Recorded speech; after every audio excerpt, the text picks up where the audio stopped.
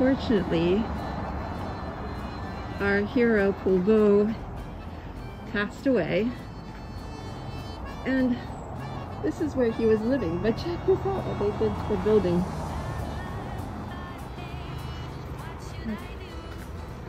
All right, you ready? Can you see at the top? Let me zoom in. They added the characters into the house. Isn't that great? So this was where he passed away, unfortunately. So Poulbot died in this house in Montmartre, September 16th, 1946. If my math is correct, I think he was 67.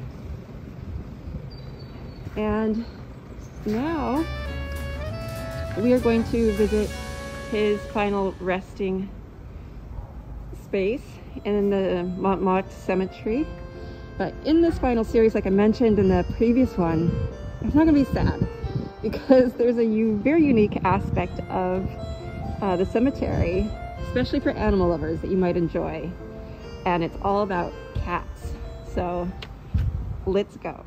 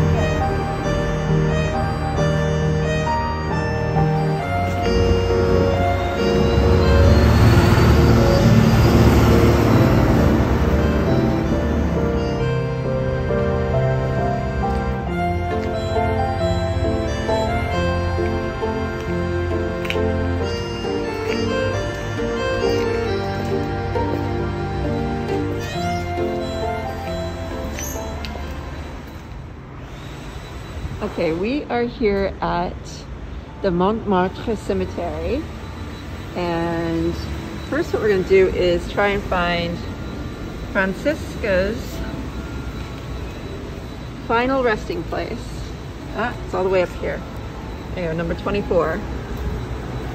And vous êtes ici, so all the way over here. All right, let's go. So I am actually really excited to be here. I like the cemeteries in Paris, honestly. I think they're really interesting to walk through. But okay, so this cemetery opened in 1825, and it's actually on the site of an abandoned quarry. And here's the hard part. It was used as a makeshift mass grave during the Revolution.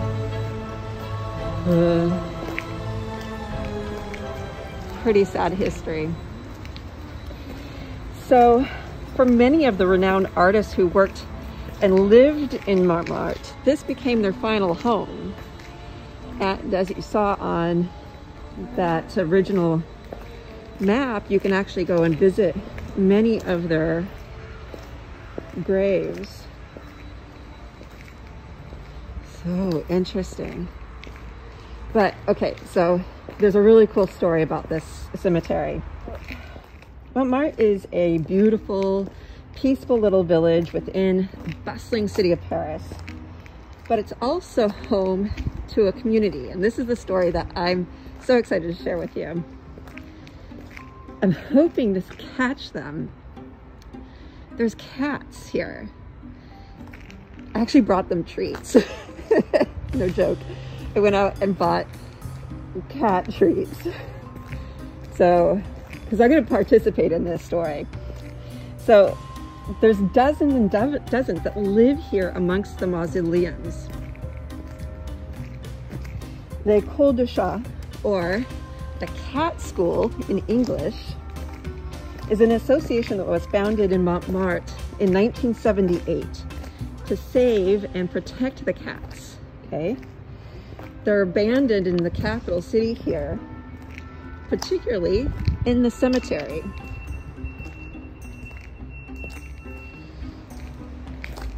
So the story goes that a photographer named Michael Cambazard was visiting and taking photos of the cemetery, and he began to notice all these cats that were being fed by an older woman. It's so peaceful and calm here today, and I really want to see these cats. So one day when Cambazard was here taking photos, he noticed that the madame was being stopped by security guards, right? And the guards wanted to prevent her and other neighbors from feeding the stray cats. Basically, at this point, the cemetery was being completely overrun by these cats. And the city of Paris just wasn't having any of it. So the city wanted to start a project to remove the cats from the cemetery. Unfortunately, what that meant was trapping them and either sending them to the pound or putting them down. When Cambazard heard about this, he rounded up about 70 other cat lovers, and they held a protest here. So the protest worked. Eventually, the city agreed that if Cambazard took responsibility for the cats, then they could roam the cemetery freely. But this was a huge project, because what this meant is that all the cats, all of them, had to be captured, neutered, and tattooed. So that was the start of l'École de Chat, or the cat school. And you know what? It's still running today. The cat school is completely run by volunteers. And that includes the vets that assist in neutering them. They do all this work completely free. And the volunteers that visit the cemetery daily in order to feed them. And there's even host families for cats that need to recover after receiving medical treatment. Isn't that fun? So there's here somewhere. I've seen crows. One vet in particular, Dr. Serge Belay, he's been helping l'École de Chat since its beginning in the 1970s. I just love this story. There's just so many layers to Paris. Things like this, just, there's one right there. Hey. Can you see him? Hi, kitty. Oh my God, so cool. You see him?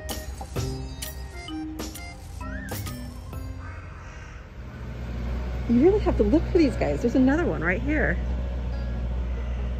Can you see them in between the bars? They just hide. Wow. Hi, kitty. I brought you something. Would you like to eat? Would you like a treat? Ooh, kitty. Good kitty. Yeah. Good job.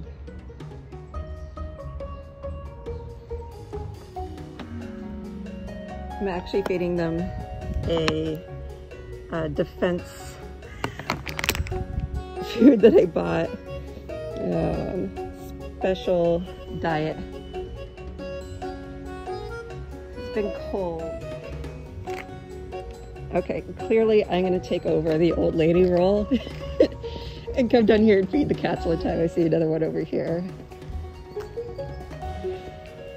Some of the volunteers have installed little boxes. I want to try and find one filled with hay so that they have a clean, warm, and dry place to sleep.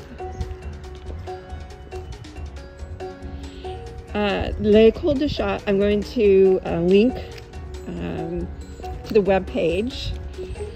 It is an association. You can donate to them. And I'll also link to, they had some sort of event, and the poster for this event is just stunning. It's a beautiful piece of artwork that kind of led me on this new sort of path. I'll see where it goes about the artist, but I'm just having so much fun sharing this with you guys. Let's see if we can find Mr. Poulbot's final resting place. I hate to use grave, it just sounds hard. Oh, there's another kitty. Let's see if we can get him to come over too. I think the crows have figured out that I have cat food. Oops. Okay. Also, I'm probably lost. Oh, I think this is our street right here. Okay.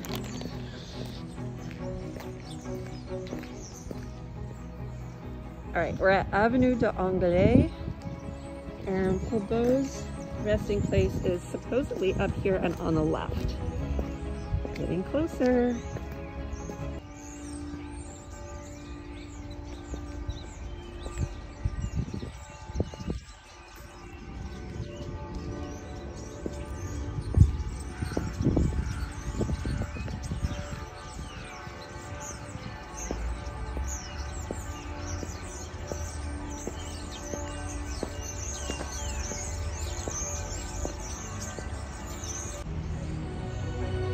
Okay, admittedly this is not easy to find. So you come down to the very end of Avenue de Anglais. You'll see this really cool looking mausoleum right here. Perhaps you might also find a kitty. But what you're looking for is first this gravestone with a guy that looks a little bit like Sinatra, and Poulbot is right here. Took me a while to find him. Hi, buddy. There it says, Officer of the Legion, 1879 to 1946.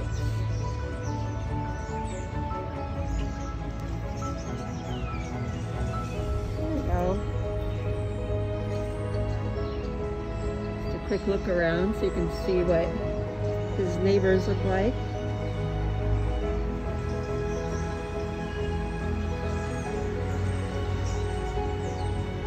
There you go.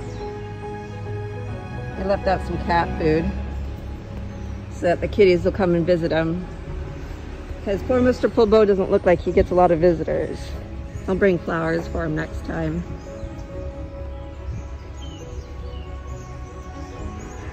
Thank you for following along this whole series. I'm so glad that you were able to watch all the way through. And if you didn't, you haven't seen the other segments, you can jump on to my Instagram story highlights or my YouTube, and I post it all there for you. So I hope you have a great day, and I'll see you soon.